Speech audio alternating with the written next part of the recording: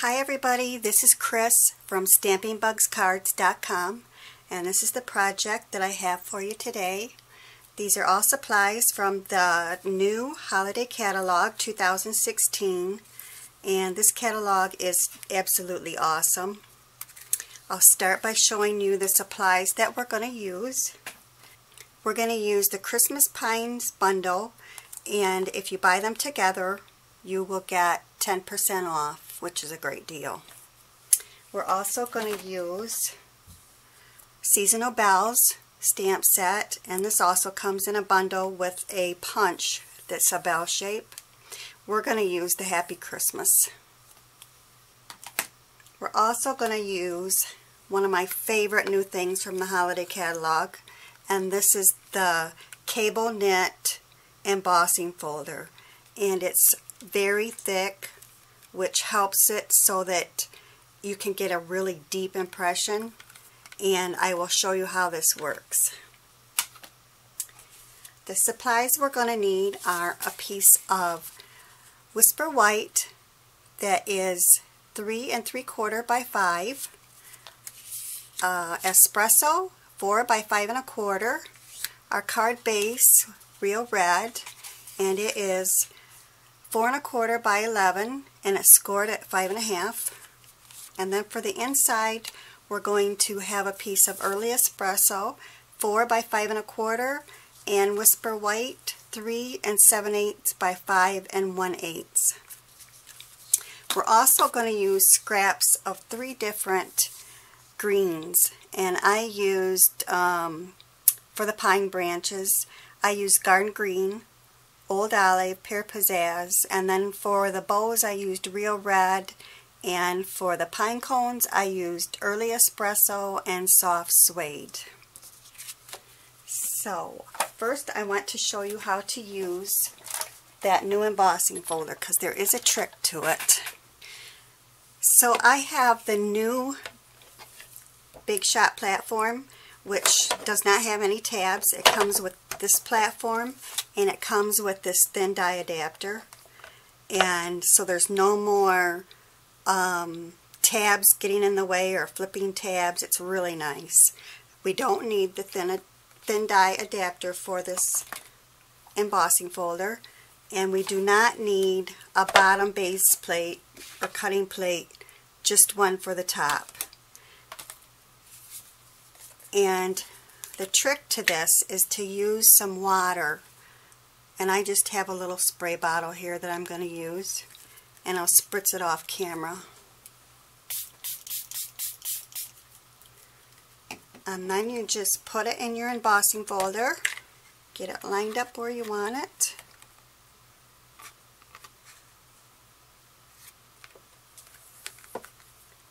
Put your top plate on, and remember we don't have a bottom plate, and we roll it through.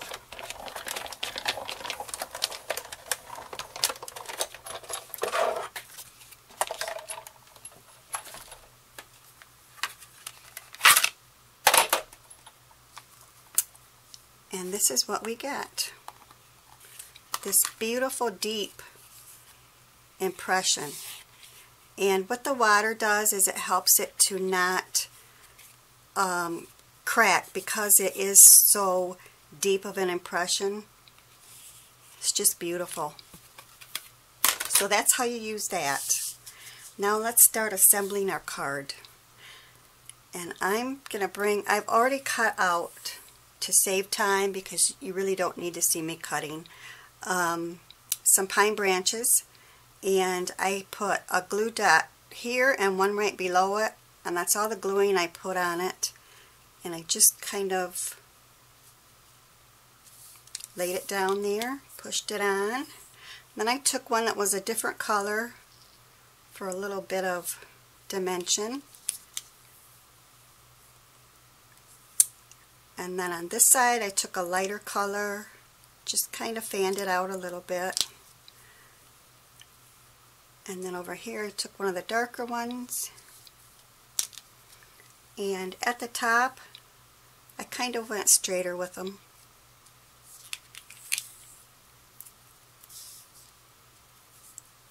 Just like that. Then for my pine cones, I used the early espresso for the back, and I used the soft suede on top, and I thought it gave it a really nice look. And I have dimensionals on these,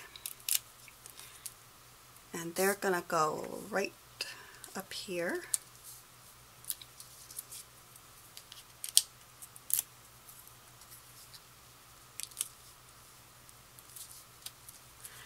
Then I cut out a red bow, the larger, there's 2 bows in the set. I cut out the larger one, and then I put cut dimensionals up in very thin pieces and put them on the back of the bow.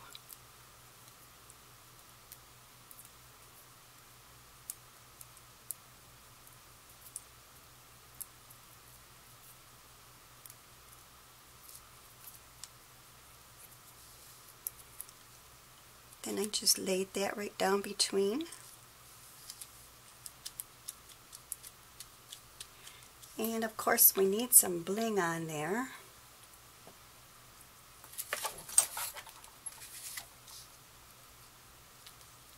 I'll use a medium one on the bow.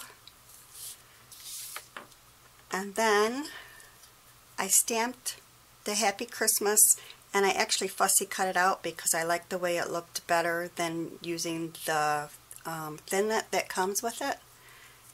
And it only takes a second to cut, so that's why I did that.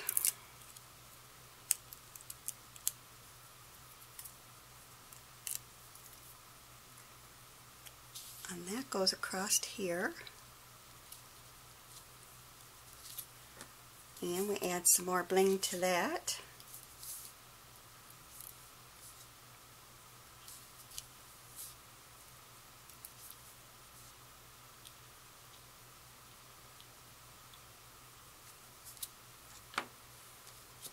And that's actually all of that for the top.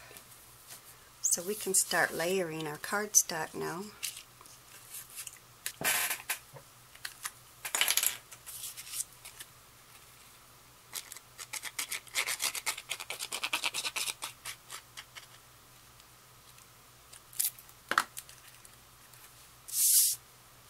I love my mono glue, the green glue, mainly because I can move my layers around before they're stuck for good.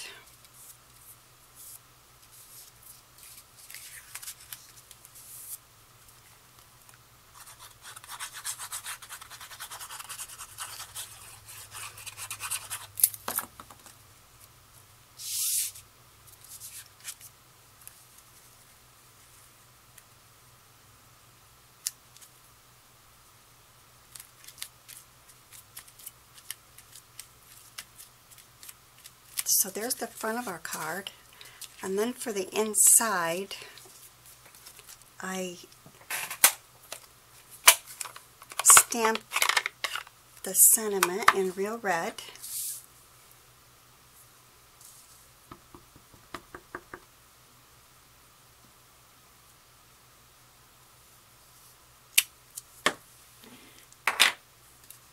And then I stamped a pine branch with the pear pizzazz.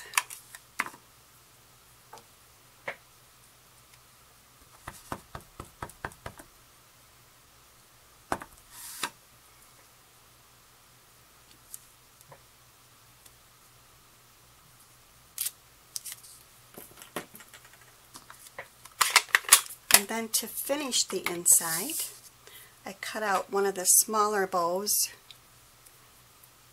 and I'm just going to add some little bit of glue to this.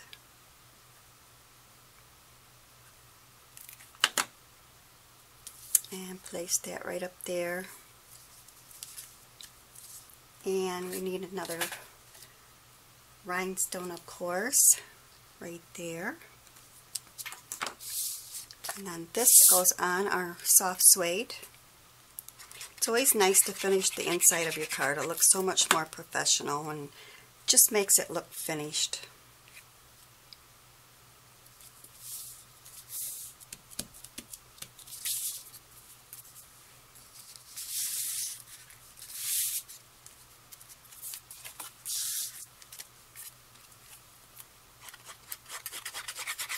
This would be an easy card to duplicate and make lots of, because you can cut all your pieces and then assemble them really quickly. And that's it for our card.